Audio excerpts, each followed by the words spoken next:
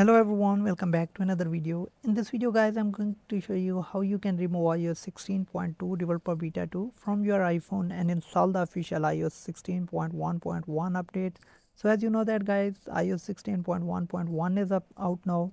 So if you're trying to download and install but instead of iOS 16.1.1 you are getting iOS 16.2 developer beta 2, then I'm going to show you how you can remove this and how you can get the official version on your iPhone. So let's get start the video. Before we start the video guys, hit the like button and subscribe to the channel for more upcoming videos. So first of all, open your iPhone settings, then click on general. So once you have clicked on general, scroll down and you will get this VPN and device management.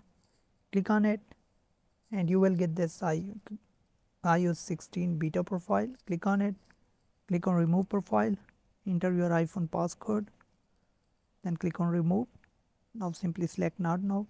So once you have done this, now you can simply go to software update section and here you will get iOS 16.1.1 update. Now you can simply click on download and install the update on your iPhone or iPad. So hope this video helps you guys. If it does, then leave a like and comment. Thanks for watching. See you in the next video.